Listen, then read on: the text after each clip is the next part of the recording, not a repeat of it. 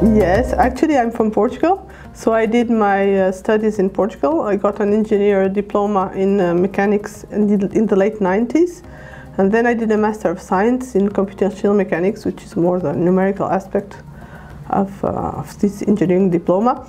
Then I came to France to do a PhD.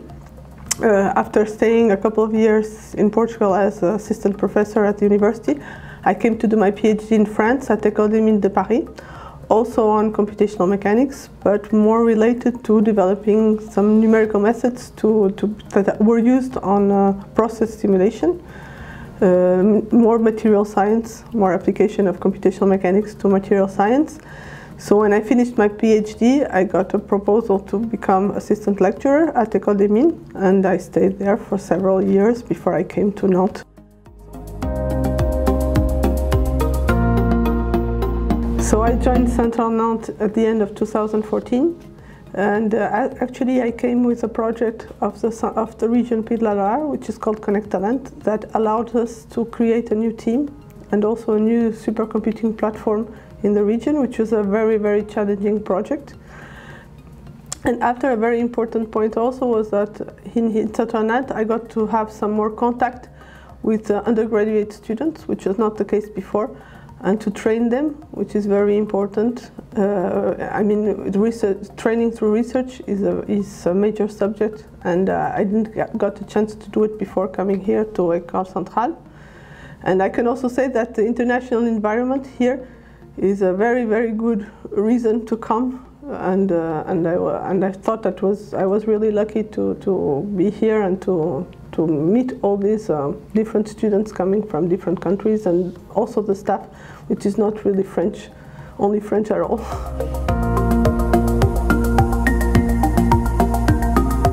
So I'm mainly a researcher on high-performance computing, and in this field on high-performance computing for computational mechanics.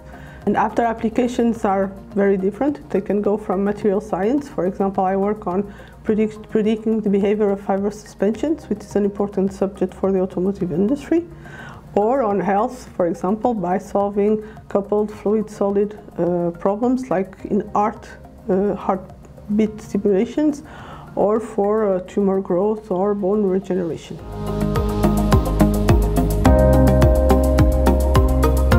So actually at Centrale Nantes there is a huge staff that helps you promote and develop your projects. So from their beginning, when we have to apply, to the follow-up life of each day, which is very important for a researcher. And actually there is also a lot of support from the research department, in particular when you want to develop more theoretical aspects of your research.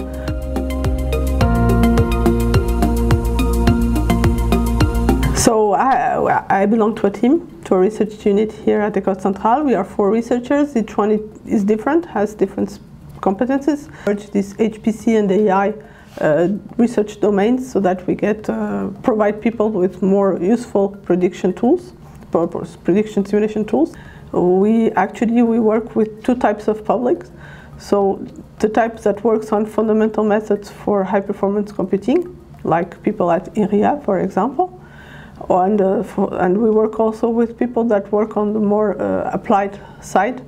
And for example, in health, we work with CHU in Nantes, but also with AHU in Bordeaux. Actually, there is a part of our work that is transferred to the industrial partners with whom we work, like for example, Michelin. So it means that somehow the numerical methods that we develop are not just staying in the lab, but today are also used by different communities in France and even abroad.